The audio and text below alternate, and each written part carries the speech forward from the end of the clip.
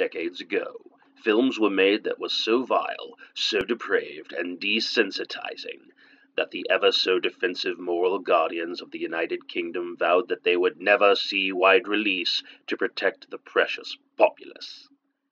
In their fervor, however, they did not realize that by taking them away, the films would become even more infamous and spread even further. They are the Video Nasties, and this is Schlock and Terror, where your host shall guide you through each one of these banned films.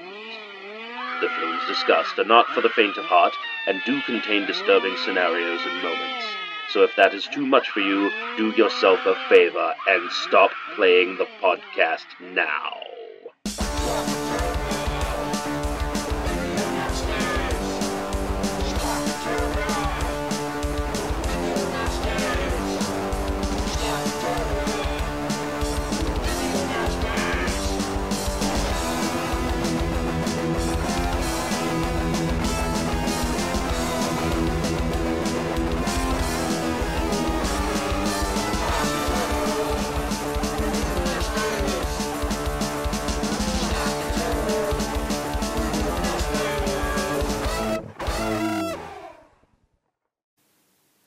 Hello everyone, Lauren here, back to Schlock and Terror. Sorry about the really long hiatus, but I'm going to try something different today, just one co-host this time.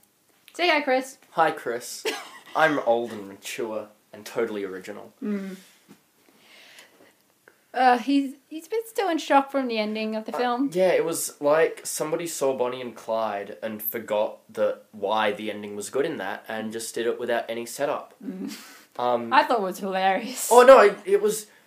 I just you see it and it's because I came into it going, oh yeah, bad 70s film, awesome, and I'm watching it going. I was trying to not like it at the start. I'm like, oh hang on, it's kind of weird and I don't get what the teenager's doing, but you know it makes sense, and then it didn't. And I mean, well, yeah. I think we spent most of the time watching the movie trying to figure out what the hell was going on. In a way, I think that was the point. And that's why the ending was so disappointing. Everything is so neatly wrapped up, and then...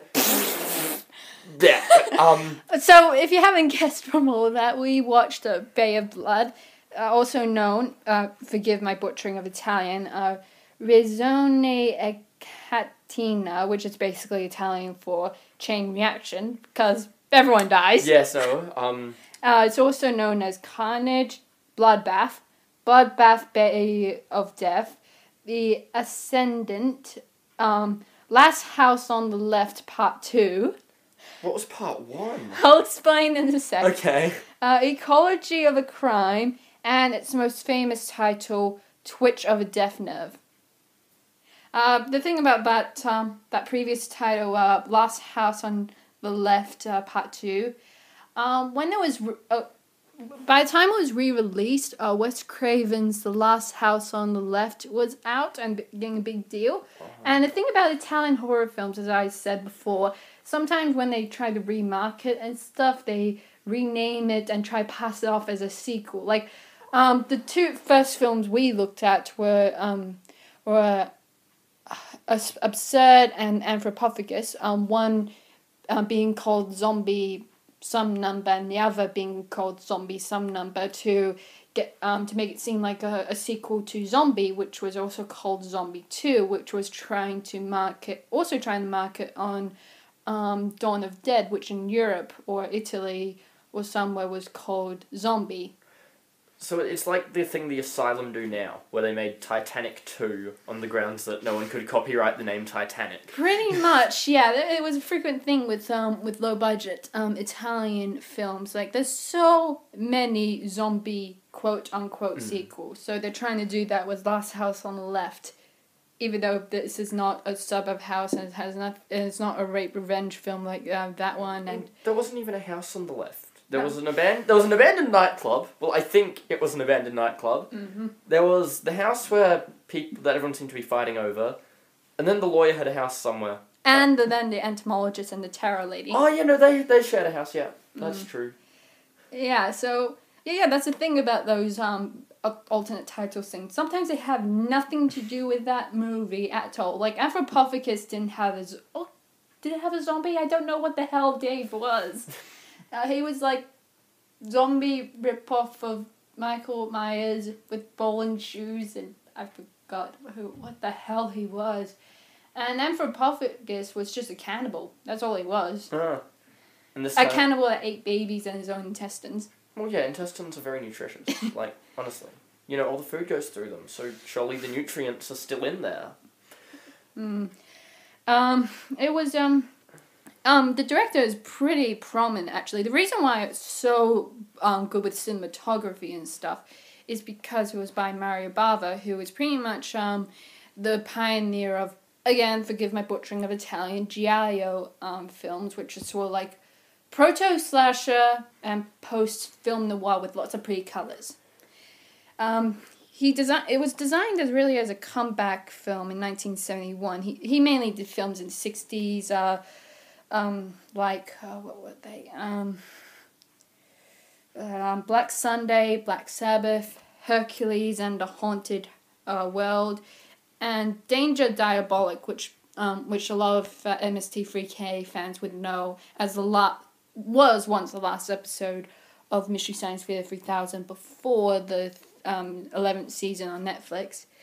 It was designed as a comeback in 1971 after he lost distribution deal with American International Pictures. He was a big deal. He pioneered giallo with his film Blood and Black Lace. He influenced the look of Alien with his film Planet of the Vampires. Wow. Yeah, space vampires are pretty common, actually, in films. Yeah, well, yeah, I'm not that surprised, but just Planet of the Vampires, you're kind of like, well, don't they run out of people's blood to suck? Like, you know, that's kind of... The big thing about vampires is, you know, I think they need human blood. Well, Life Force, Toby Hooper's Space Vampires film kind of tries to solve that by making it about they need people's life force. Yeah, but you're still, if you've got a planet of just vampires, either you develop space travel or you're screwed. Most of them tend to do, actually. Okay, so they're aware of the problem if you drink blood from every single person on Earth. Yeah, Mario Bava was pretty humble, actually, because not only would he do cinematography, effects, and lighting for his own work, but also on his friends' films without credit, which is probably why so many Italian films kind of have his sort of look to it. But yeah, it's probably a lot better than most of the films we saw before this one, which were... Okay, two of them were released by Joe D'Amato, who did that cannibal Holocaust porn film. I don't want to know. I'm quite happy just watching this one. Oh yeah, only one bit of nudity in that. Well, you know, like, that's the thing is, I mean, right near the start, I mean, it just got...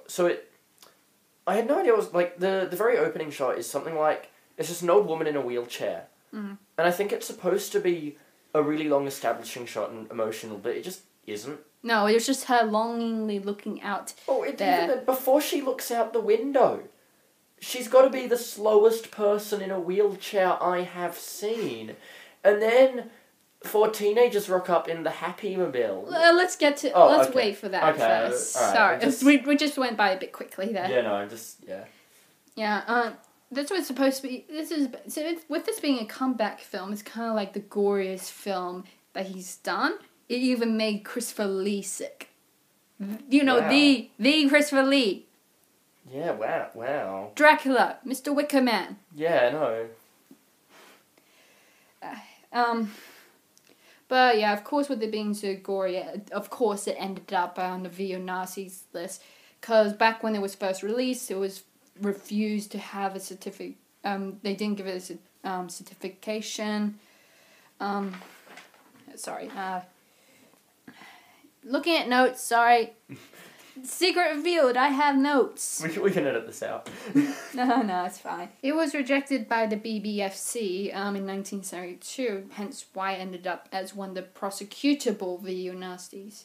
Basically what that means is that people got arrested over this film. Wow. Like, people who sell it, or maybe even later on when collecting and smuggling it, they would have gotten arrested or fined or stuff like that. The moral panic was really, really stupid. Wow. It did get re-released in 1994, but with a lot of stuff cut out, like about 43 seconds. But considering how much time it took for us to try and figure out what the hell was going on, that would mean a lot. 43 seconds, yeah, would be like the blood. I'm assuming just the bloodfest bit. 43, sorry. Yeah. The teenage girl having a throat cut, that was cut. Yeah, no, I mean, you wouldn't miss too much from that. You'd still get the story. The head hit by, hatchet, or maybe it was the bill hook.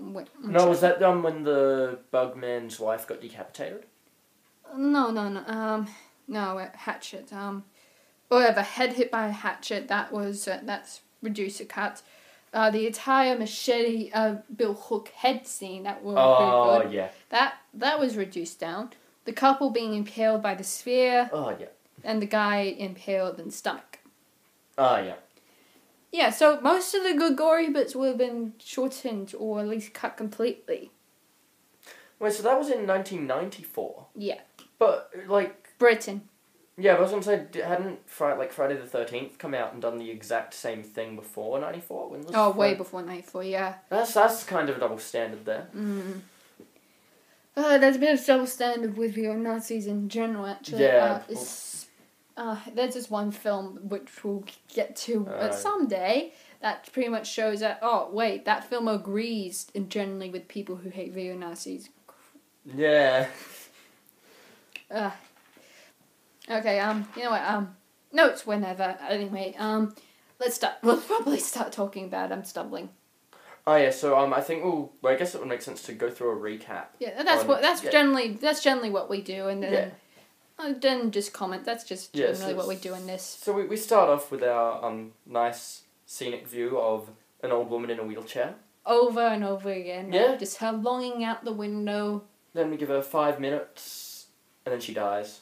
By rope. More specifically, a guy rocks up and manages to contrive an incredible situation where she sort of, I think, moves her head into a noose and then trips out of her wheelchair. It was quite extraordinary series of events, actually.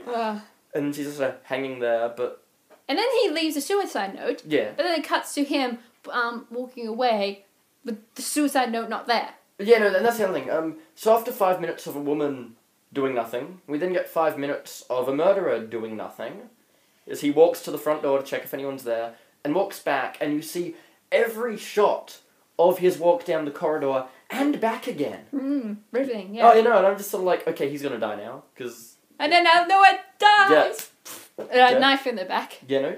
And then we get the shot of the woman without the suicide note again, but in reverse. Yeah, no, then we played the same shot. And also there was no body, but at least we found out later the body got moved, and that's why. But it was still a bit... We didn't see the body get moved. We just suddenly saw everything missing again.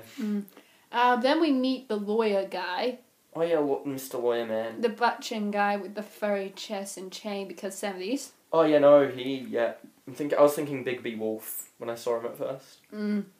And his lover, who pretty much just turns up much later in the third act or so. Yeah, what was her name? I don't even remember her name. She was. I don't think we remember anyone's name. Really. Yeah, I don't know if she had a name. I think she was just. I checked in the recap earlier, and her name's Laura. I did not get that at all. All right. No. So we have Laura, who provides us with some interesting cut-ins where she's lying down and then sitting up again. And then when he leaves, she takes her furry blanket off, and just so he could caress her. Oh yeah, well yeah, I'm not sure if it was. I couldn't tell exactly what it was doing because it was reaching for the boob, but I don't really know because the camera's the way, but it wasn't really long enough for him to do anything. And his end. I think it was I think it was trying to stroke it. That's. But we didn't see the arm move. It was almost like a. We didn't even see. It was kind of like cut above the chest though. Yeah. So we never really properly see what happened. And so it was like a little what? Good job, pat on the head. It's like, yeah, no, you did pretty good in there. You did a good job. And for the rest of the minutes, we just see him leaving and going to the bay. I had a good transition shot with his phone going on to those old rotary dial phones that back on, and then cut to the fuel pump being put back. That was really good. No, I'm gonna give him credit. Like, he had no budget, and you can tell it's all shot handheld. Yeah. But he didn't know what he was doing. Yeah, he's done this for more than a decade. And people have looked up to him, so he does know what he's doing. It's not like the previous films where you watch where it's like, no one knows how to block and cut and edit and and on top of that, he could actually tell a good story up until the end. But we'll get to that.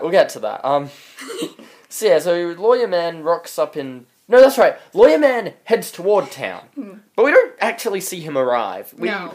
He's just sort of there, and then... We just cut to the kids in a Happy Mobile. Oh, yeah, so then... 4 teenagers... No, wait. Before that, I've just remembered Bugman and Squidman. Yeah, so we have them, Squidman and Bugman and Squidman. And arguing about the ethics of murdering bugs. Yeah, so clearly, hey, one of us is a murderer. And the two couple watching... Yeah, there were these two people who... I think they don't appear for about half an hour to an hour after this, but they're watching these two men with binoculars. Voyeurism. And hang on, I'm trying to remember. One other reason why this film was made is because Mario Bava wanted to work with Laura Betty again. They worked together on Blood Brides. Which one was Laura Betty? That's what I'm trying to find out. I think she might be that binocular woman. Yeah, Lady Macbeth's. Yeah, and that would make more sense on the grounds that she probably had the biggest part. She had the biggest part after she came back after an hour of absence. Yeah, and kids absent as well. They were the most absent. Oh yeah, no, the 10 seconds of children. But yeah, so while she looks up which one Betty was, we had after we have a discussion about the ethics of murder, we have 4 bug teenagers. Murder, of course, bug murder. Oh yeah, bug murder, completely different. We had 4 teenagers in what looked like... The Happy Mobile. Yeah, it was a Happy Mobile. So it was a car that was a really tiny car. Looked sort of like one of those beach buggy things. Yeah, that's what I was describing it. And it was a bright yellow, and the had a permanent happy face. Yeah, the bull bar was like in a smiley face, and the 2 headlights were on top like a pair of eyes, and they did a couple of donuts, and then went into... They really loved doing the donuts. Oh yeah, did donuts. It was pretty good. And then they rock up in an abandoned nightclub, because, every bay with 3 houses... Okay, I think Laura Betty might have been the fortune teller woman. Oh, yeah, I forgot about her, because she did nothing for the plot. The bug man has a wife who looks kind of like a Wiccan. She wears all black and uses tarot cards. I think she was like a fortune teller. She did tarot cards and stuff. And wait, are we up to that bit yet? Oh no, but I figured we should mention who she was because yeah. She just gets mad at her husband for doing what he does with bugs and and she's pretty much the herald character, except she tells no one that there's doom coming. It's more to herself. Doom, doom, doom, death everywhere. Either that or she's really bad at solitaire. With her own cards. Yeah, that's why she's really bad at it. Oh man, this isn't Full House, that's poker. Maybe she just didn't know what she was playing. And her doom is like, oh crap, I left my good deck of cards at home. At least she wasn't using Uno cards. I've played poker with Uno, it does not work. Anyway, the Happy Mobile arrived at the bay and they're just pretty much doing what kids do. They go to an abandoned nightclub and dance around. One girl constantly flashed. Mini dress woman mini dress girl with her 7 panty shots. I think I counted. By the end of it, it was a shirt. It didn't look like a dress. It was a shirt. Yeah, it pretty much doubled that once she stripped down for skinny dipping. I must admit, it makes sense with skinny dipping, and it's not like naked in a slumber party or whatever. Yeah. I've got to say, congrats for making the nudity not random, but at the same time, you lose points because why are the teenagers you pick up 2 Scandinavian chicks, and the first thing you do is go, hey, let's drive to the middle of nowhere. And dance around an abandoned building. Well, they didn't know it was there. That's the thing. If I if you're gonna pick up a couple of chicks with a really, really dirty pool. Remember Yeah, that? yeah, the dirty pool that one of them nearly goes into, and thankfully one of them was smart enough to say, dude, no, there's a plank of wood in this pool. Anyway, so then the two guys start fighting over one of the chicks, and sort of... Then they head off they break into the lawyer's place. Oh yeah, that's the thing, yeah, so one of them goes skinny dipping on her own, and the other two guys are chasing after the other girl who hasn't been flashing the camera, which... With my knowledge of teenage guys, doesn't make a lot of sense, but either one. I think they would have gone with either one because they're both conventionally really attractive. Honestly, but that's the thing about exploitation films. The reason why they're the way they are and why they're so popular is because they showed things that mainstream films couldn't show, all the gore and nudity and stuff. Yeah. Mario Bava did it beautifully, but it's just like I've seen worse. I've definitely seen worse. Oh yeah, but. Yeah, so when they get sick of the nightclub and decide, hey, there's a house, let's go inside. And a house that could have been owned by anyone, like I don't know, a murderer maybe. Yeah, but almost everyone's a murderer. And so anyway, they rock up and decide, let's sneak in a window and let's party in this guy's house and have sex on his bed. At one, we then go to the skinny dipping woman. She stumbles upon a dead body. Like she got hooked onto the rope attached to the body of the guy who got killed in the very beginning. Yeah, the killer whose body was moved, and we didn't see the body getting moved, and that's why we were confused at this point. Yeah, we pretty much. I honestly thought it was a lawyer guy. Yeah, we thought lawyer died because everyone had the same hair. We really, really had trouble figuring out who was killed and who was the killer for a while. Everyone has dark curly hair. It's hard. Yeah, all the guys are the same. Yes. So she got the rope was stuck to her. Then it pulled up back to floating, and just kind of booped her cheek. The hand booped her cheek. Oh yeah, there's this thing. So yeah, it's got this brilliant first look of someone's touching me. That's hot. To that's a dead body. This is not. And just you had that almost perfect. Like, wait, is she really just that into whatever? Like, some stranger touches my waistline when I'm in no clothes. My first response isn't, my first response is, who are you? And then if they're dead, then you do the freak out. But anyway. She runs off, getting her mini dress back on, not her underwear. Oh, yeah, no, she's running, and I swear it's a different shirt at this point, because it doesn't stay on her properly. And she's being chased by the camera. We get a lot of overhead shots of her looking behind her and running, but... In the wet dress, yeah. Oh, in the wet dress, and then she ends up with a bill blade. It's called a bill hook. Yeah, bill hook. We thought it was a machete at first, but it's a bill hook, which is actually... I really wish we could see it in more horror films now, because it not only do you have a slashing sort of thing like a machete, but you can hook. That's a pretty cool weapon, but yeah... she's actually, I think she's meant to be what the poster, which I'll show later, is trying to resemble, the hooking of the bill hook on her neck. That was pretty cool. Yeah, so she ends up dead. Yeah, with her butt showing. Yeah, with her butt showing. That was the final panty shot. Yeah. We do figure out later on that it was Simon, the squid guy who's been killing the teenagers. Yeah, so... It was just really damn hard to tell because everyone's a killer. Everyone. So for context of what actually happened, basically, squid guy Simon saw that the naked woman had seen the body, and so he's like, oh crap, I gotta tie up the loose end. But when you kill one teenager and there are 4 of them... Oh, you gotta kill them all. You gotta kill all of them. Well, actually, it makes sense, because you've got to cover your witnesses. So he decides that he wants to be a cat, and he bumps a flower pot off a window. After he kills the woman, he heads to the house because he saw more people there. And since we're getting the camera's point of view, not Simon's point of view, not giving away, we see just nothing, like a visible hand booping up. The flower pot falls, and this tricks so 2 of the people in the house. It distracts the white Afro guy. Yeah, so white Afro guy is not having sex. And the other 2 are. So, of course, it's on White Afro Guy to check the door, because that's what I do when someone breaks my pot plant. Well, and then, of course, he ends up with a bill hook in his face. And he goes down. Yeah. I get why... At first, we just were confused by, what the hell is the plant falling over? It's like a cat. Yeah, and then you realise it's the knock on the door equivalent. So why not a knock on the door? Yeah, and I mean, Because you can't like, there was no way it was an accident, so we're assuming that's what happened here. Yeah, and then at first I kind of thought, oh, maybe we're just meant to identify the killer by the weapon. That's how I later figured out, oh, it was Simon once we saw his billhook.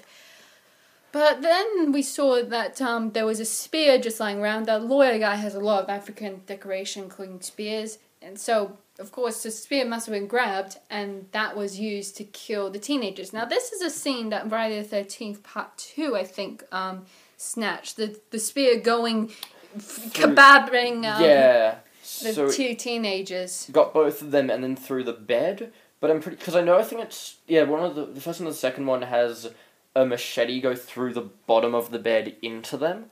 So this one, you had a spear going through the top in, and then it looked like they were continuing to make out after being stabbed. Lauren thinks they were trying to escape. I think they were just trying to go out with a bang because they weren't screaming enough or anything. They just sort of...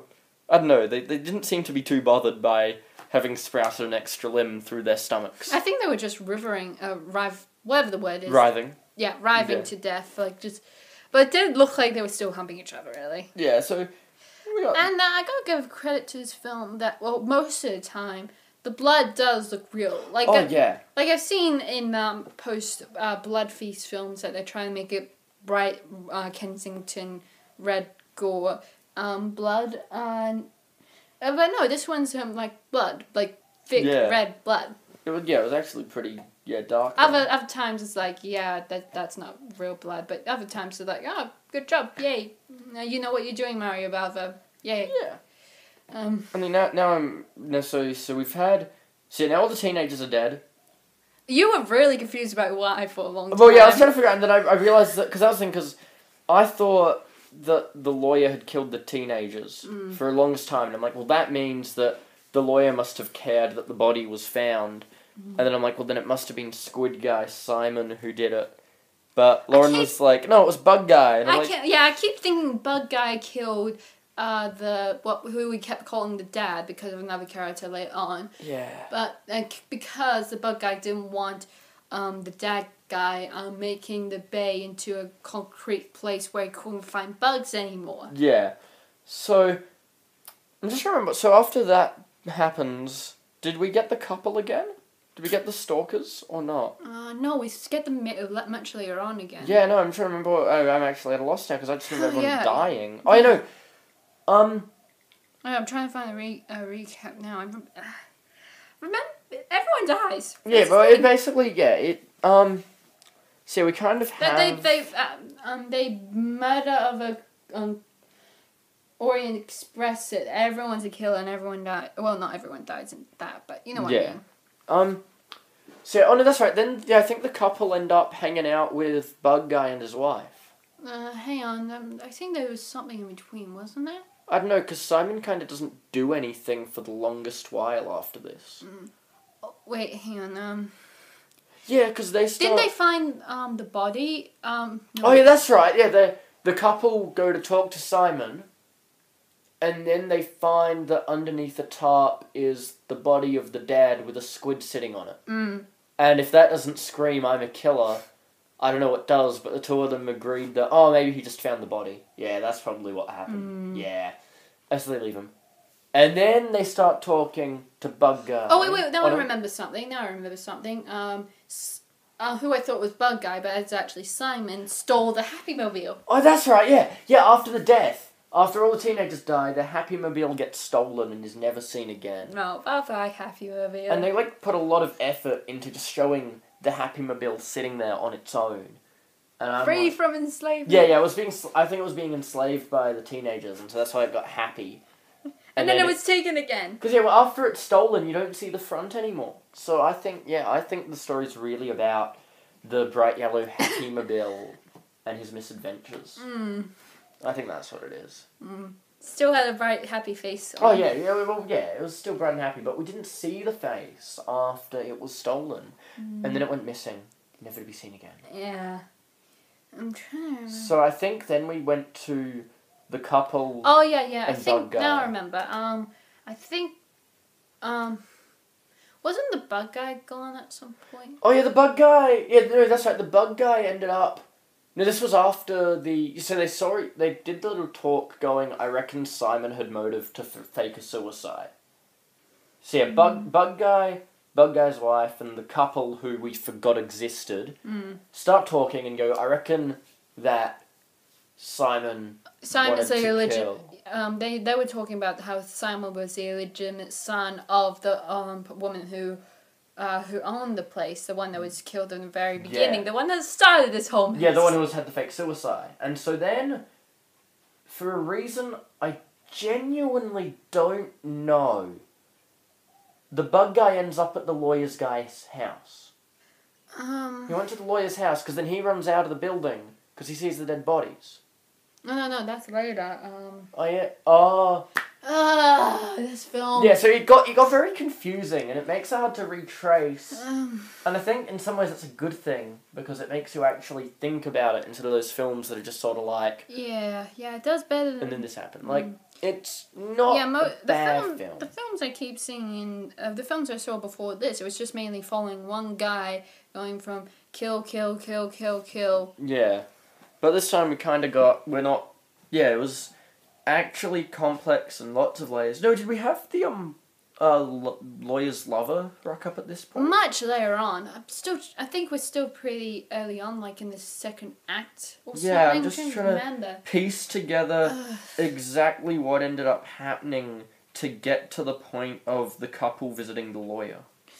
No, not the lawyer, the bug guy. No, they visit the bug guy, but then they end up at the lawyer's place. Because that's when she finds the bodies, and then she ends up with a pair of nail scissors. Well, a knife that turned into nail scissors. Where are we going from? Alright, sorry, we just had to cut out a little bit there. We finally got a better idea of what happened. It's just a big complicated mess, and we kind of started losing track of things, and we completely forgot there was a whole red herring sequence. Yeah, I kind of fell for Bug Guy being one of the murderers, because that was a red herring, when after the couple with the caravan with the kids, remember the kids? Oh yeah, the kids,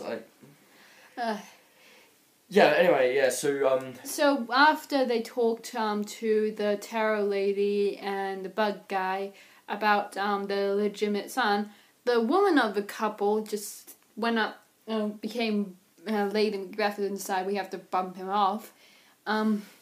Yeah, so she's suddenly thinking, wait a minute, if we want the inheritance, we have to kill everyone. And the husband's sort of like, yeah, okay. Well, kind of. He seemed very nervous as well. He was pretty much Macbeth at this as well. Yeah, he's kind of like, I guess if that's how you want to do this. Because, of course, they were pretty sure that the bug guy, he had a cut hand. Yeah, he the camera was really focusing on the cut hand when they were leaving. But that didn't have anything related or anything. And even, he had the, worst excuse. I accidentally cut myself with a penknife. And it's like, no, that is, the definitive... I'm a killer, and I think in the fact But it turns out to not be a killer. And I think that was actually good in a way, to be able to go, no, it was actually just a penknife. He's just a bit of a klutz. Oh yeah, a real bug was actually killing that. Mario Bava regretted that, really. Yeah, so, because when you... A twitching bug. Yeah, when you have the impaled couple in the bed, it then did a really good transition to having one of the bug guy's bugs being impaled by the needle. And it was quite a good back and forth. And again... And it might be foreshadowing for Simon being killed. Yeah, and it even makes it look like Bug Guy's the killer, because look at him doing the same thing to this bug right now. So it was very good at misdirection the whole time. Yeah, and transitions in this film are really good. Yeah, exactly. The editing is on point. Yeah, so the couple meet up with Squid Guy Simon. Yeah, so they talk to him about stuff we don't exactly know what. Yeah, but then they basically find the dead body from the start of the film. Oh, just suspiciously that he found the body that was floating around. Yeah. No big deal. Nope. The squid sucking on the Yeah. face. No, nothing to worry about. No. You found that body. You had nothing to do with the murder. I believe you. So they head off to the lawyer's place, probably to find all the legal documents. Well, but, did they even sneak into his house, or did they just walk through the front door? Since the kids broke into it, I think they just walked through. Yeah, that's right. So, and it's only the woman went in. No, they both went in. Was the guy? No, I don't think at this point the guy's I there think yet. they were both there, but the woman went further in the house. Yeah. And that's when she finds in the bathroom. The 4 bodies having a nice bath party. Yeah, and it does most of this film is pretty somewhat timeless with the shots, but then it does the wah wah wah wah thing, with the multiple close-ups on the face and the bodies, like whoa whoa whoa, with the sound effects, and then the lawyer guy shows up, and that made us think, oh, is he the killer of the? Because he was like standing just holding an axe, staring her down, and at that point, I'm like, all right, he must have. And I'm thinking he must have done the kids because it's his house. But I'm like, well, that means he needs to be working with Simon. But even before that, we thought, wait, what does this have to do with the entire plot? Well, yeah, and that's the thing is basically we're like, well, clearly our lawyer friend was in on it. Clearly our lawyer friend's in on it because he's got 4 kids in his bathtub dead. And in pieces and stuff, like all bloodied and stuff. Those bodies looked pretty good. I'm trying to remember if they were the real bodies or fake bodies. Yeah, I don't know, but they looked pretty damn good for his age. When you see a guy with an axe staring down the person who's seen your bodies, you know that they're in on the thing because the teenagers, the only reason they would have been killed is if they had seen the body floating in the lake, and so that's the only reason the lawyer would care. Which is actually probably the reason that's when we realized, oh, Simon did it because the girl found the body. Yeah. And so then we have a struggle between Lady Macbeth and the guy. Oh yeah, and we got so you've got a bathroom door with a glass on the top pane and bottom pane. And she was trying to shove it in the door in his face, trying to block him out. And he's holding an axe. Now, I'm not an expert in physics, but when you bring an axe into a glass top pane, you're not going to be cutting your hand because it's the head of the axe doing it. And you're certainly... the glass would have gone through her, not him. Exactly. Like, you're at no risk, and if you don't kill her, she'll be injured enough that you can now open the door and finish her off. And instead... And you could have easily Johnny'd it. That's what we're saying. Yeah. Just kill her through the door, but instead she grabs the scissors and she got him on the side. Yeah, she gets him through the crotch area. No, I think it was actually on the side. It just looked like a crotch area. Yeah, it was around there. And she brings her hand through the glass and manages to get out uncut. And then, at some point we cut to somewhere else. I'm not quite sure. Oh, I think she runs away first, having... No, I remember because we later cut to her back again, and the bug guy running away. That's right. So what we've got in between then is, lawyer friend's lover. That's right, lawyer lover. That's right, she was trying to call him, I think. Yeah, so the lawyer's lover then brings up a phone, and... That's after the bug guy finds the body. No, that's after the bug guy calls. Yeah, because what happens? Yeah, so bug guy. Okay, no. Yeah, bug guy ends up. Wait, wasn't that part when the wife of the bug guy trying to find him? Yeah, wife of the bug guy is looking for bug guy. I think that's. And bug guy. We think that's what happened between. I'm not quite sure. But bug guy ends up in lawyer guy's house. And then he runs away because, well. Yeah, he sees 4 bodies and runs... 5, technically. Yeah, 5 because you've got lawyer guy crawling along the ground, bloodied. Well, he looked like he was unconscious then. Dead then. And so he looks... So he thought that the woman has killed, so runs away to call the police, and so the Lady Macbeth sends her husband after him. Yeah, husband to kill him before he gets... And here's the thing. So, he goes to his house to get to the phone... And he looks in the phone book to call the police. He looks in the phone book. And then he gets strangled with the phone line, which is kind of mundane by the rest of the kills. But the thing is... You don't use a phone book to find police number. Yeah, but then the next shot is lawyer guy's lover calling him. without needing a phone book. Like, I don't know how you could not know, like, if maybe everyone always needed a phone book because it was some weird alternate And apparently, universe. Italian number for is really easy, 112. Oh, it is 112. Yeah, so even with a rotary dial, it would have been pretty easy. Yeah, I mean... You don't need a bloody phone book to find the police. Yeah. And it's not like, oh, we're just assuming it's the police. No, he says police. Yeah, and then, when he finally gets the phone, he's like, hey, police. And so he goes, his wife gets decapitated. Oh, yeah, she was searching for him all over the place. I think that must have been what that space was in between, just her going through every place trying to find him. And so and then she finds him unconscious. We thought he was dead. Just sees lawyer guy dead unconscious on the ground, just looking over all the bloodiness. And then she gets her head chopped off by the husband. No, isn't the wife did that one? The husband strangled. Yeah. Okay, was her. And the wife was done by the woman. Oh yeah, that was really impressive actually. Yeah. I think at some point a car went past. Yeah, so while they're doing this tracking down, the lawyer guy's lover drives past, manages to get to the bay quite quickly to find out what's happened to lawyer guy. Mm.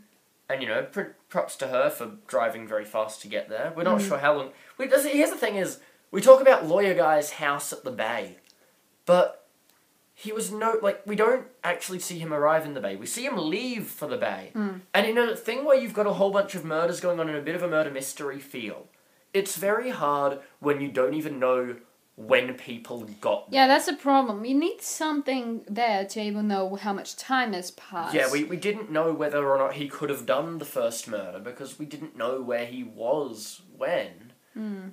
And, I mean, he's within driving distance of the bay. We know that much because he then does, and he has a house at the bay. Yeah. That got us a bit confused about a bit because we thought he was just a client of Simon. Yeah. He is, but he's just basically using Simon to get the estate. Yeah, so his plan with this was... That's actually revealed when...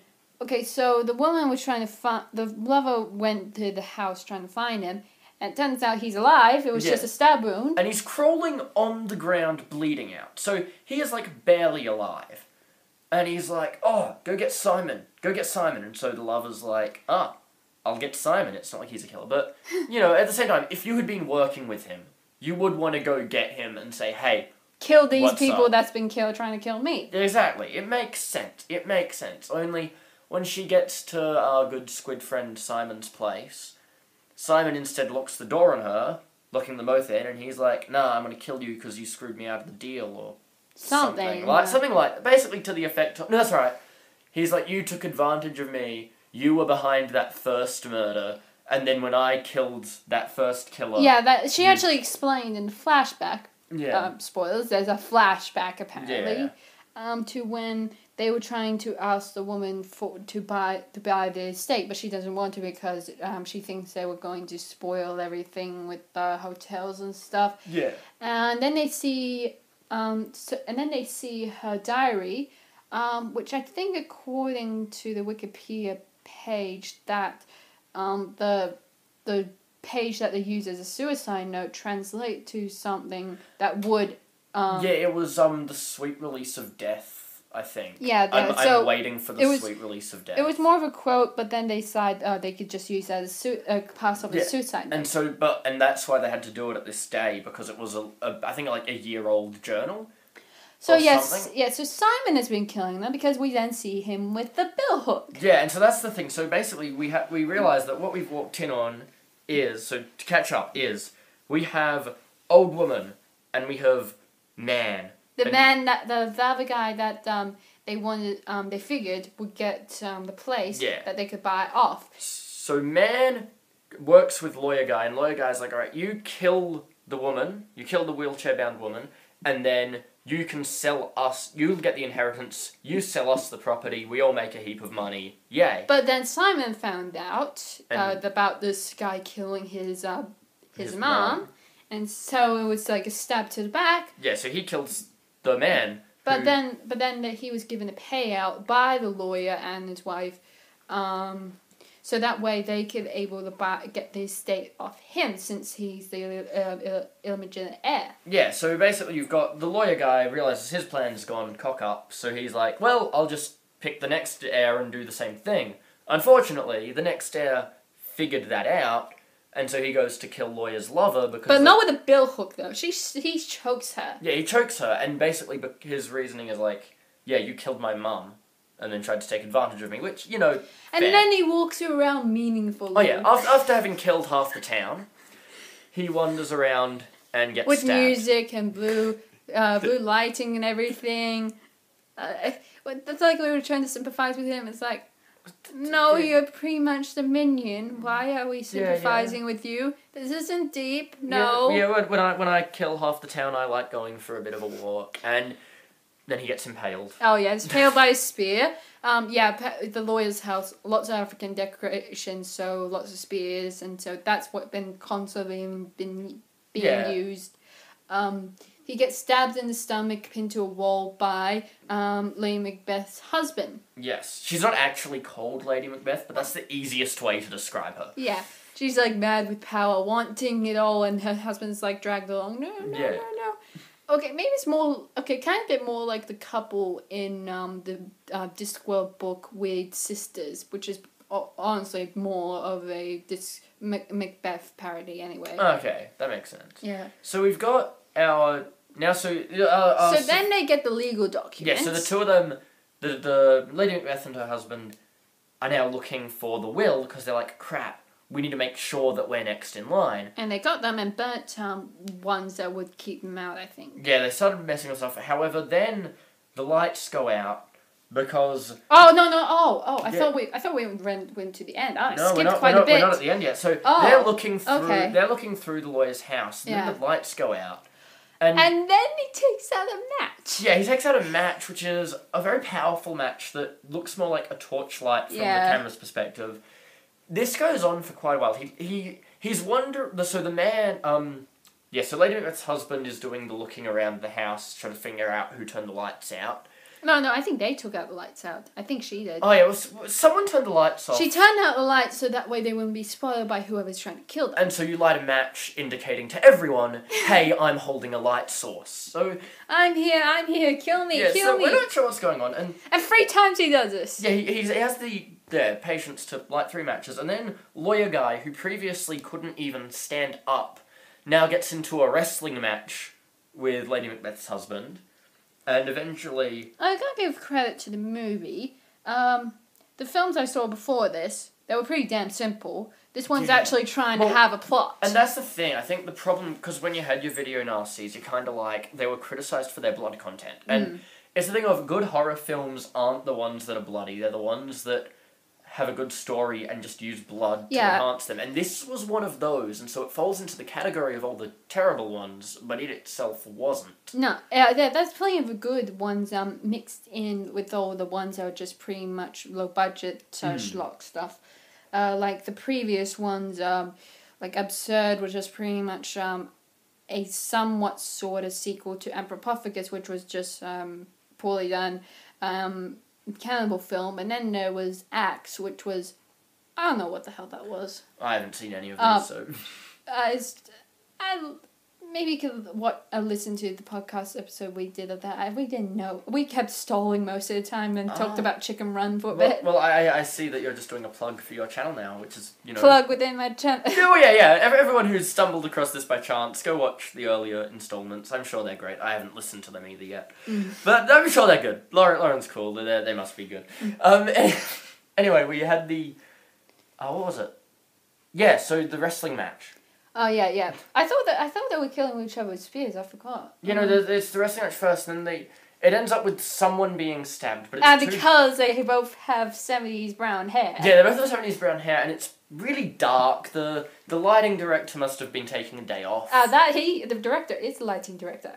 So the director wasn't there, and so you can't really see what's happening, except you see the woman, Lady Macbeth, just watching this kerfuffle, and eventually one of the two stands up, and I'm like, oh crap, it's lawyer guy, we're screwed. But no, it wasn't, so we end up... Well, it seemed like the ending was going to be, these two are winning. The end, everyone's dead. And then, okay. Oh, no. Here's my favorite no. part. Okay, so, I'm sorry. I've just got to... I'm sorry. So we have these two people who have inadvertently masterminded a string of... Well, they've taken advantage of a string of killings and managed to come out on top. These two. They are burning the documents that would make them lose the inheritance. There are no police who know about this situation. They are in the perfect position. They are, like, there. They're gonna win this. And so we mentioned two kids right at the start. Yeah, the caravan kids. Oh, that reminds me of another transition. When the head was chopped off, it transitions to a China head being dropped by the kids. That was brilliant. That was cool. But the problem is, though, is that these two kids, they have appeared, I reckon, for a total of 5 to 10 seconds of screen time up until this point. They appear the first time as silhouettes. They appear through silhouettes. Yeah, silhouettes in the caravan. Trying to act creepy and stuff. Yeah, then they drop a porcelain head to make a cool... So, ceramic or porcelain head, which makes a good cut from a decapitation. A pretty good decapitation as well. Yeah. Most of the time they look pretty crap. And I just realized I made, like, a pun there. A good cut from a decapitation. I've got to say it again, I'm that proud of it. Anyway, oh gosh, so... These kids then, and the couple are embracing, like, yeah, we've got away with that. And then... Burning the documents that they need they're back. burning it, they've won, and the day is, it's now daytime. Oh my god, this is the best part. This is hilarious. It cuts to this thing, and you see a gun at the bottom shotgun. of the frame. And you just hear someone go, "Hey, Mum, Dad!" Bang! And freaking, okay, now, I don't know a lot about guns, but the distance is very far. And one shot... And it's being pulled by a kid, remember? One shot, and a child fires the gun with such accuracy that one bullet kills two adults while they're side onto it. Like, this isn't a piercing, like a sniper when you get two people lined up so you can get the bullet between them. They are side by side, and this shot, it goes for the body, the back, yeah. It's a shotgun, and it's a side-on, and now, at that range, the shotgun might have injured one, might have injured two, but it cleans up both of them. They fall down dead. The child doesn't get knocked back from the recoil, and these two kids, cute music starts playing, and they're like, "Oh wow, Mum and Dad are good at playing dead," and laugh. And I'm like, what? He pretty much broke then. I was cracking up laughing. He was just broken. It was a well-crafted mystery. Sure, we saw who the killer was at the start. We were confused throughout it, but at least it was because of the plot. It made sense at the end. It did come together. But, we got confused by the teenagers, but they kind of made sense when you realise, they were witnesses. They worked, it worked. It all tied up. And we got this problem of... It felt like Bonnie and Clyde. Like, Bonnie and Clyde, was that 40s? 60s, I think. That was pretty much the start of when mainstream cinema was like, we can't act all cutesy and dramatic and epic or whatever. Yeah. We need to be a bit more realistic. And that was the thing. So, because the ending of Bonnie and Clyde, sorry if you haven't seen it, but basically it is Bonnie and Clyde get gunned down by the police. And it's sudden, it's unexpected. The film just ends with everyone dead. And it works because you kind of see it coming. It's not out of the blue. But this is just two children who have had a total screen time of 5 to 10 seconds blow their parents' faces off by accident. Well, not face, back. Well, yeah, blow their parents up by mistake and don't realise what they've done and laugh and run off to the bay playing together. That was hilarious. I know it shouldn't have been. I know it shouldn't have been there, but it just still cracked me up. It was, for a film, it kind of maybe people called it a video nasty because they were just so frustrated with the ending. No. The thing about video nasties is that most of the time the people who objected to it didn't even watch it. Yeah, and I know there was a real reason, but just given every other video nasty that we've talked about on this show have been terrible, to have this one good one, I think that it was someone pissed off at the ending. That's what I'm saying. I'm justifying it by that. I know it's wrong, but I'm just going to say that's what it is. I know I'm completely wrong. I'm just saying, if Mary Whitehouse saw the ending, she would have pretty much blamed that film for influencing children to act bad or whatever her nonsense is. By the way, thing about Mary Whitehouse, Chris, is that it's not just being Nazis and stuff. She pretty much objected. She was pretty much the moral guardian. She objected to everything. She's the reason why Doctor Who then became a bit more childish than dark, because she was protesting it and such. Like, she believed it was immoral and such. Well, even so at the start, like William Hartnell, there was some, because like if you watch the first season of Doctor Who, it was more. I'm saying more like 70s when it happened. Yeah, but Tom Baker era. Well, that thing is because it's actually the evolution of Doctor Who is interesting, because your first season, the Doctor nearly murders a caveman, and it's his companions who are the moral compass and say, "Dude, what the hell?" As the show evolved, the Doctor slowly became the heroic character because William Hartnell was like, "Wait, this is meant to be a kids' show. Why am I being an asshole?"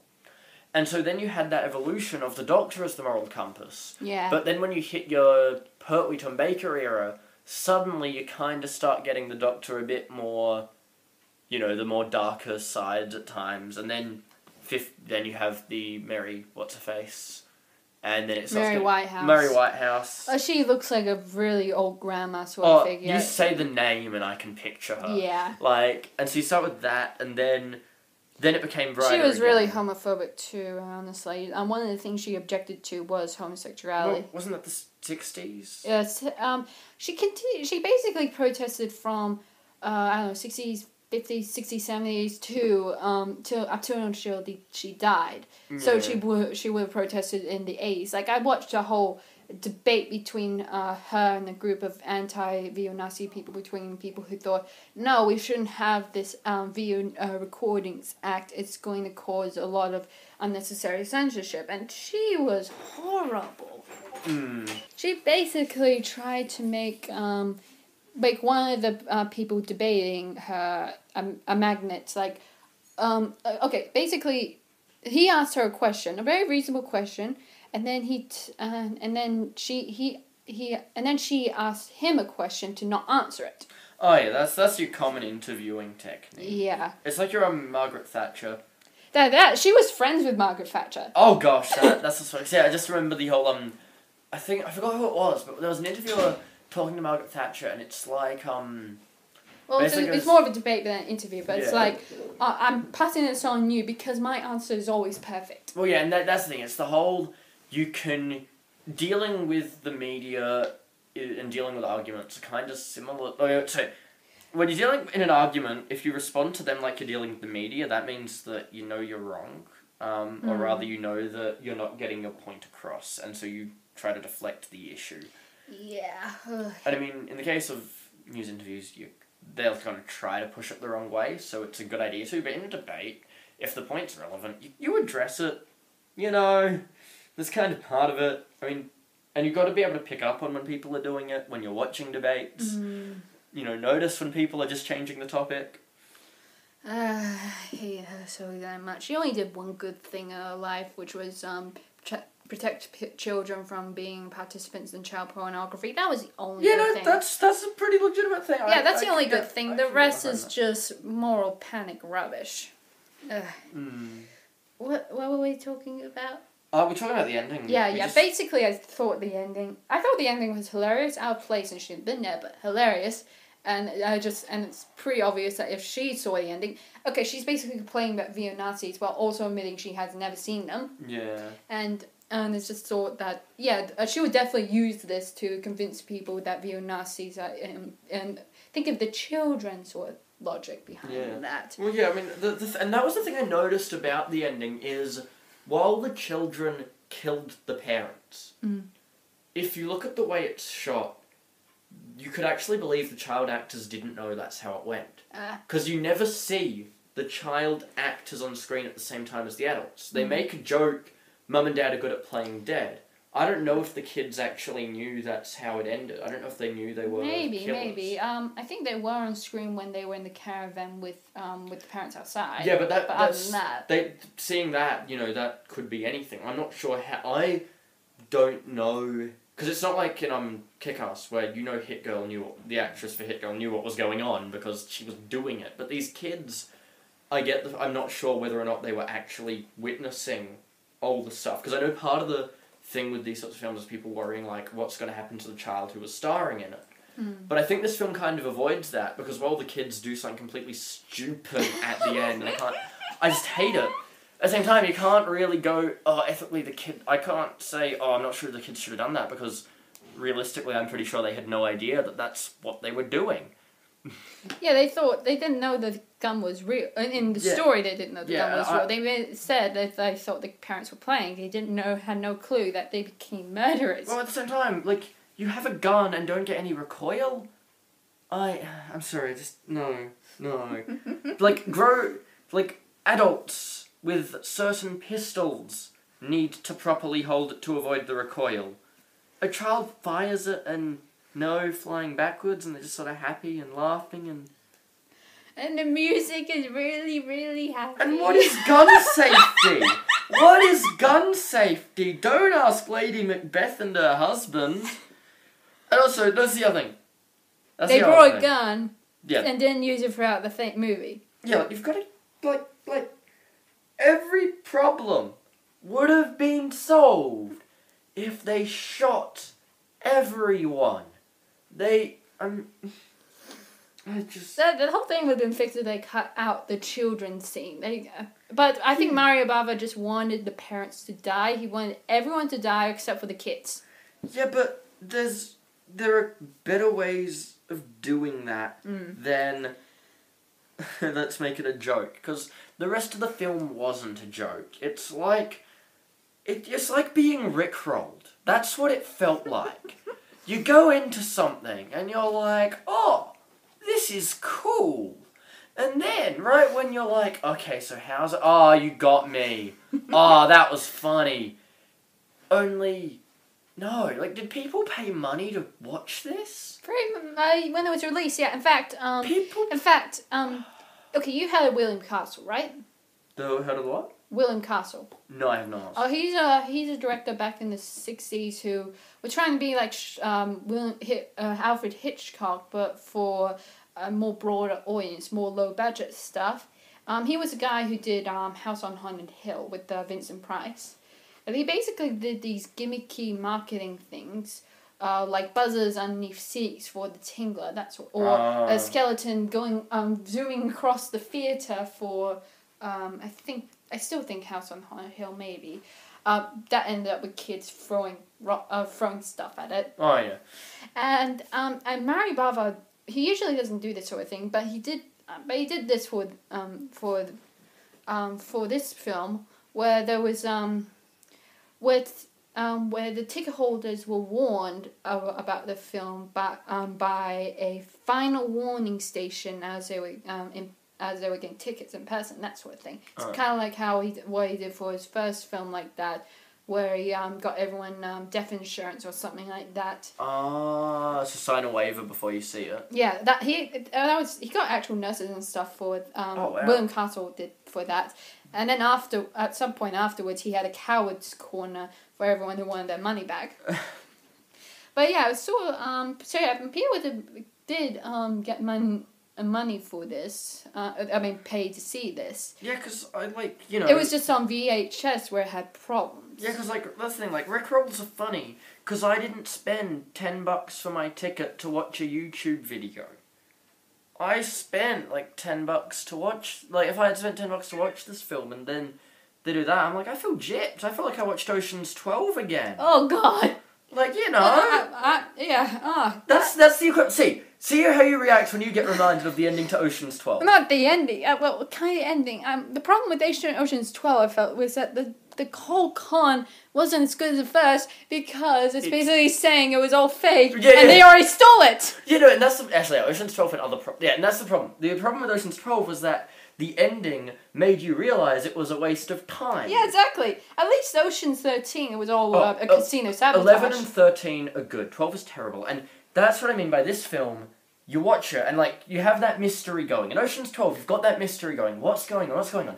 Then you hit an ending that undoes it all. Yeah. That's what it is. A very simple ending that just made everything pointless, and look back and like, why did you do that in the first place then? Like the whole Julia Roberts thing. Yeah, and you have your this one, sure, they hadn't killed the parents before it all started, but you just have that feeling of loss, that Yeah. feeling of, I sat through this, I deserved better than this. Yes, like, the ending is always the thing you always have to make up on. Like, even if the film's crap, you could be able to save with the ending. Like, there's this film called Razor Smile, which is basically trying to be like a vampire romp of 90s vampires with the leather jackets and the assassins and stuff, and cliche. It was playing on that, just seemed like it was a typical one, until the ending, where it just revealed that the hero vampire and the bad guy vampire were just doing a whole roleplay thing for sex.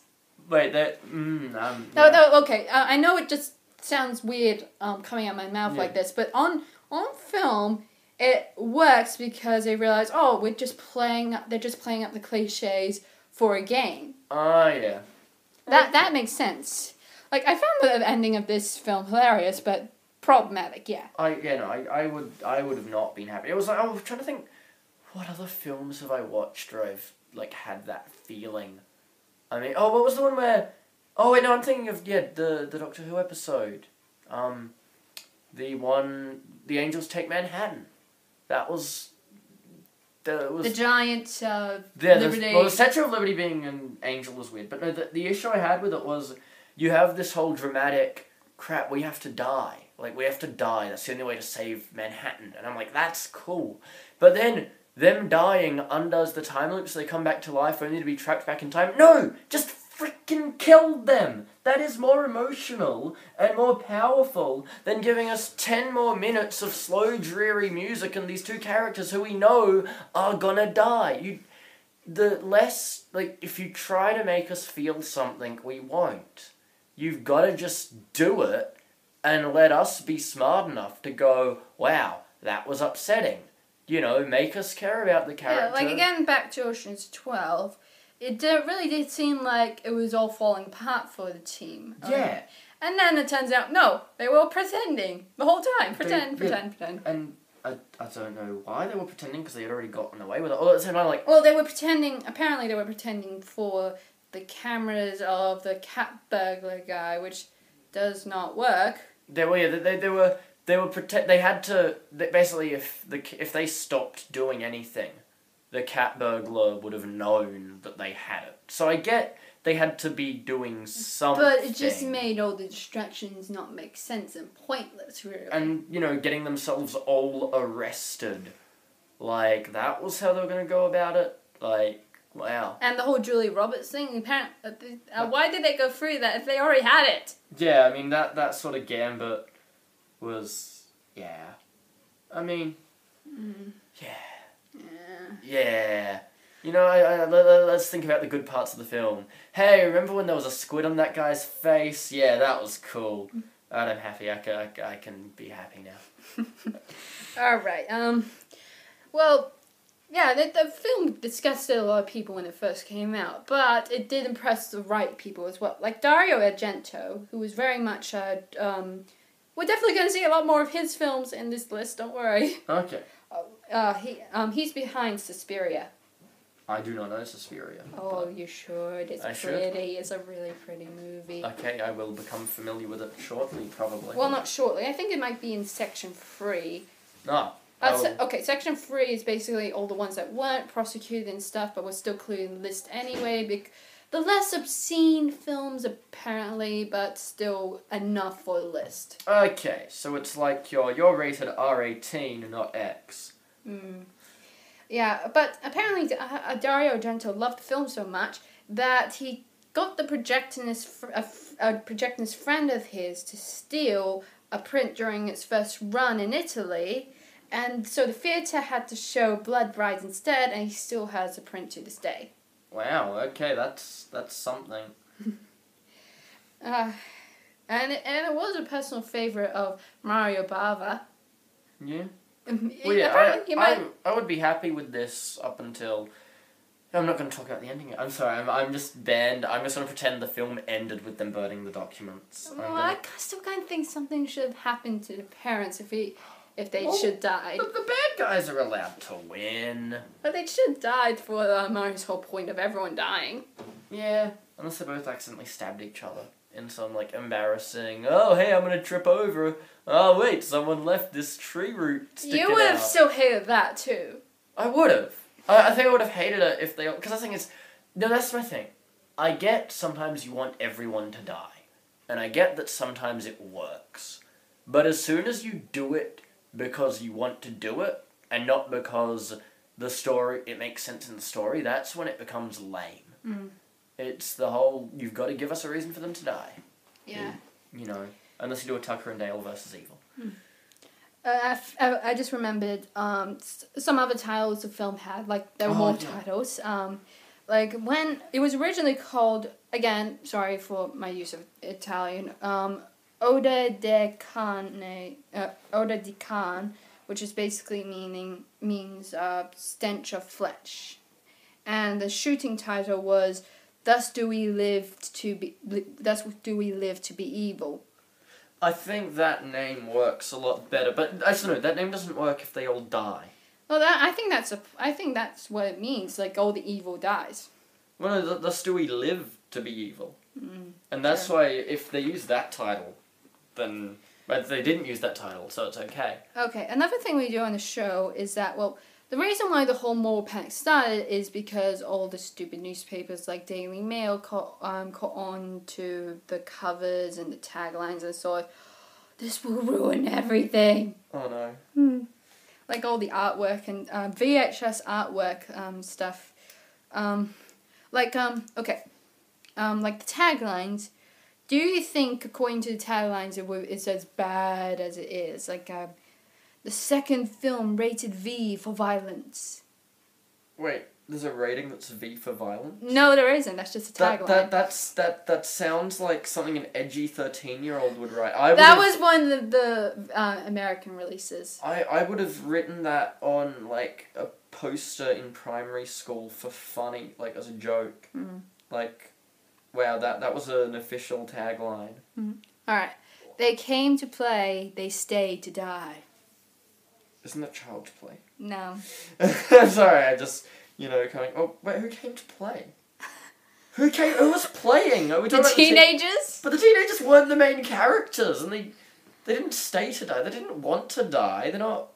What? Okay, alright, let's... 13 characters, 13 murders. Wait. Was that a tagline? Yeah.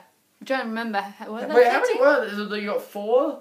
Alright, you got the 4 teenagers, the husband, the tarot wife, the other couple, the lawyer. I'm counting 14. Oh. So you got lawyer lover, bugman wife, Lady Macbeth husband, Simon. Then you've got grandma, first killer. That's only 9. Oh, 4 teenagers, 13. Oh no. I thought it would be less, but yeah. 13, and then 2 kids, 15. But No, they weren't killed. Yeah, but it says 13 characters, 13 writers, it was 15. But they weren't even characters, though. Well, that's true, yeah, I would argue they were soft props. Yeah, terror flows deep. I don't know what that means. Isn't that Jaws? Flowing, you look at your river, wow. Alright, diabolic, fiendish, savage, you may not walk away from this one. Isn't it diabolical? What I've never heard diabolic used until this podcast, where the phrase diabolic has come like 5 times. Diabolical. Oh, it is diabolical? Yeah. Okay. I was just saying, that's the thing with these taglines. They always try to entice you in like, oh, you may never,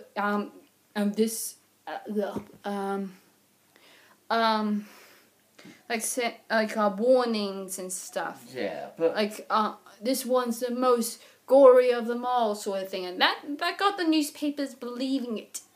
Yeah, that's the thing. And I think if you look at it... Because, if you look at the way films are advertised now, they don't tend to go in for that. Mm-mm. I mean, Human Centipede 3 is something else altogether. And that's just not... Human Centipede 3? Yeah, there's a third one. I know that. I know the third one. I'm just trying... The one where all the prisoners' asses are together. So the first one was just over the top. The second one was then them going... Yeah, the second and third ones were basically them going, this is what everyone thought the first one was. So let's go and just do something over the top. Yeah, I think the tagline was, for the third one was, this isn't politically correct. Yeah, and I tried... I don't think I could even get through reading the plot description on Wikipedia. It was that bad. it was just that. And like, apparently they simply killed off the ones who actually enjoy that. But Anyway, let's look at old taglines of movies that... Yeah, but that's because I think that might have something to do with the Nasties. Like, okay, here's one of the VHS covers before the whole moral panic. Alright, so we've got a big knife going into a tiny man's head. With tentacles everywhere. Oh, yeah. And yellow, because giallo is actually... I'm probably pronouncing it wrong, but it's actually Italian for yellow. Oh, that makes sense. And here, I think this one's more... this cover's more common, and this one's honestly my favourite. All red. Oh, okay. So yeah, we got That's actually showing off one of the deaths, the death of the woman who kept showing off her pants. We got naked lady being hooked around the neck by the bill hook with a bay of blood. With bay of blood, and like instead of her running like she was in the film, she's still in the water, which is completely red. Yeah, that one's my favorite. That one looks beautiful. That looks like something you might actually see nowadays. Yeah, and this is the cover once they pretty much got all the rules set up for what the VHS covers have to be like and stuff. Okay. Like not much of gore, not much of anything. Just have to be white and stuff, and make sure the synopsis doesn't really contain much. It's basically just black and white. So with it looks the like hand coming the out. iconic is it Night of the Living Dead with the hand out of the grave? No, What film was that? That one was Evil Dead. I think that one actually reminds me more of the red a bay of blood cover with the woman reaching out. Because that one there, like I'm trying to think what is like that cliched final shot where you see a hand sticking out of a grave. That's what it looks like. Yeah, there was basically a whole I forgot what the company is called, organization is called, but basically they're in charge of telling the film distributors what they would want the covers to be like. They're basically the editors of this sort of thing. Like, they don't want the VHS covers to be like the ones that cause a moral panic. Yeah. They want them. But then again, the point of all of this is to make sure that children don't buy them. Yeah. Wouldn't that kind of mess it up by having it be like something that looks tamer than it is? Yeah, and there's always that awkward thing of, how do you put something up and go, hey guys, hey kids, don't get this without making them go, oh, I want to get that now. Yeah, I think the whole moral panic could have been solved if the VHS shops should have age restriction regarding those rules. You're only this old if you are allowed to rent this. The problem is they kind of thought children were renting them. It's actually a lot less than that, but there was still at least a few, and it was just like, you would need permission before getting it. Yeah, because the thing with, like, in America, this is in America. This is Britain. Oh, this is Britain. I'm not sure, because I know, we have the whole, you need to, legally, you cannot hire an MA-rated movie unless you are 15. And, surely they had those age restrictions. No. This was back in the 80s. This was when home market was just starting out. They didn't have rules for this yet. Okay. So they had the, rating guidelines, but there wasn't anything legally binding? Okay, the whole moral panic started before VHS had rules and stuff. That's why it was so big, because anyone could make a film for VHS, and there wasn't a rating system for it. Even films that weren't really given a certification could able come out on VHS. Okay. That's actually what got Daily Mail started. Daily Mail got up in arms about it in the first place. Oh, home market has all these scary movies, blah, blah, blah, blah, blah. That sort of thing. It's unrestricted, blah, blah. Stuff like, nonsense like that. Okay.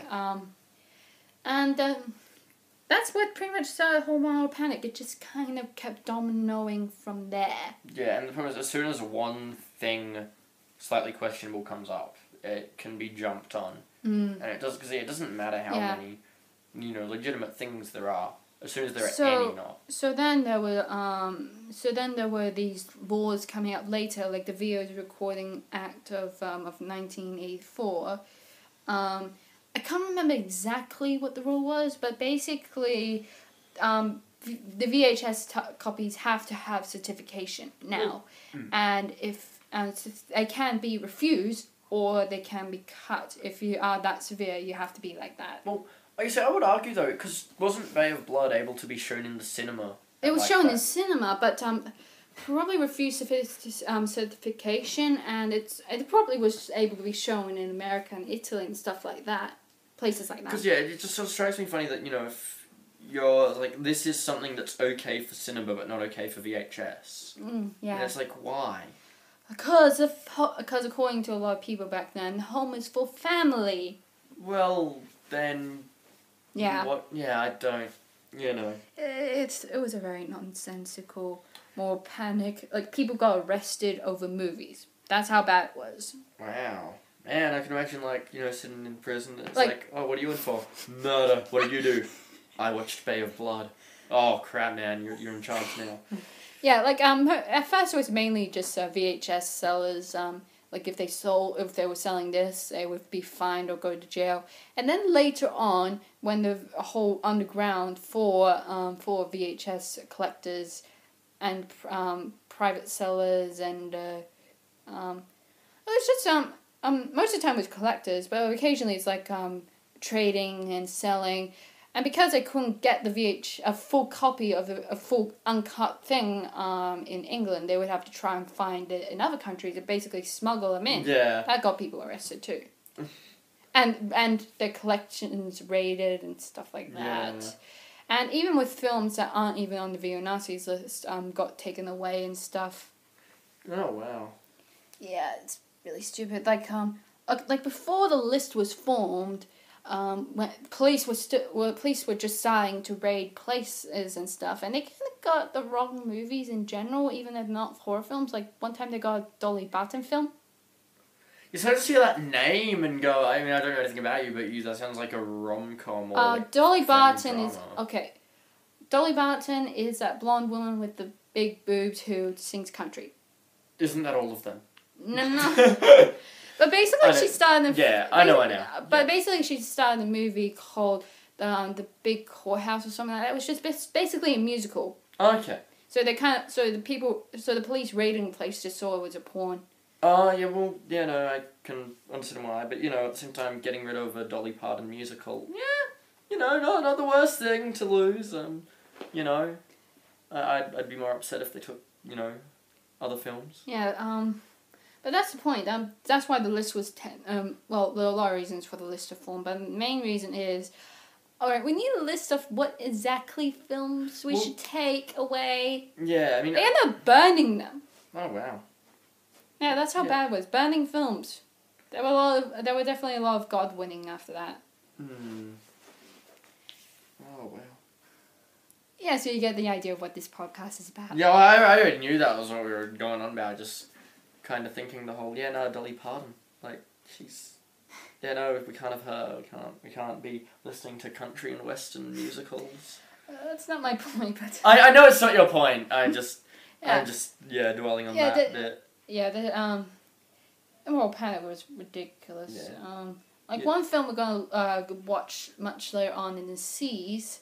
That film, the distributors of that film, they wanted more attention to it, so they kind of wrote a fake outraged letter to Mary Whitehouse. Oh, of course they did. Basically tried to poke the bear, trying to get some attention.